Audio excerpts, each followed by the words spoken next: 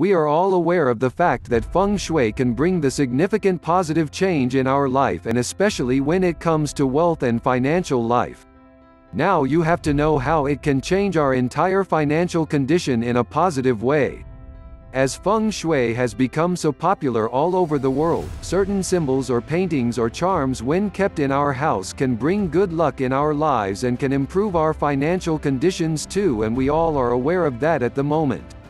Feng Shui has some other influences too. It is not only about keeping certain things inside our house for improving our financial situation, but Feng Shui can also be done in our wallet to improve our financial status, and we shall be discussing that in details.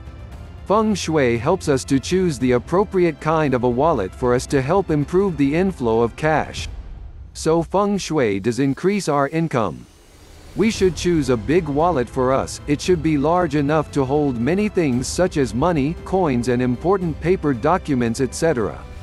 There should be a separate place for keeping all those things inside the wallet itself.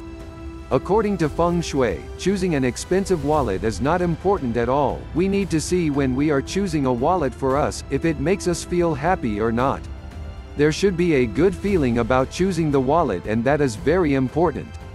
The good feeling should be such, every time we open our wallet there should be a sense of good feeling. It should not be the case like we are not feeling good showing our wallet to the public. The wallet should not contain any kind of receipts, as a receipt notifies money being spent on something or other. So we should keep our wallet free from any kind of receipt. We should clean our wallet quite often. Cleaning our wallet means we need to make sure we throw away any kind of unwanted papers or receipts from the wallet. It is also recommended that we should not carry many credit cards inside our wallet, and credit cards means borrowing money or loans. We do not need to keep many cards inside our wallet. Only the ones we use in our daily lives should be kept inside, and the rest should be outside the wallet. It is better to keep the cards that we like with ourselves all the time.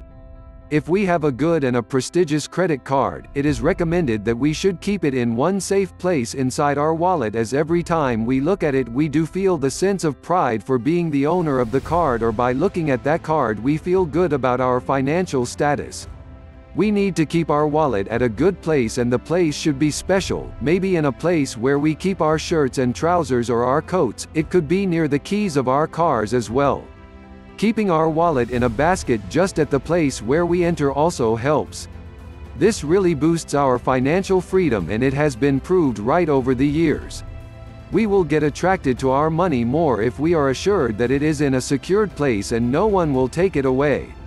When we return home after work during the evening, our wallet should not be tossed on the kitchen table. We should always be aware of where we keep our wallet. Searching for the wallet when it is required is not a good thing at all. It creates and replicates negative vibes within us, and that decreases the level of our prosperity. So it is very important that we should follow each and every rule of Feng Shui regarding our wallet, as that will surely enhance our financial freedom. Almost all over the world, there are plenty of people who have tried these methods and have been rewarded. It is by their experience we are actually coming to know about the good effects.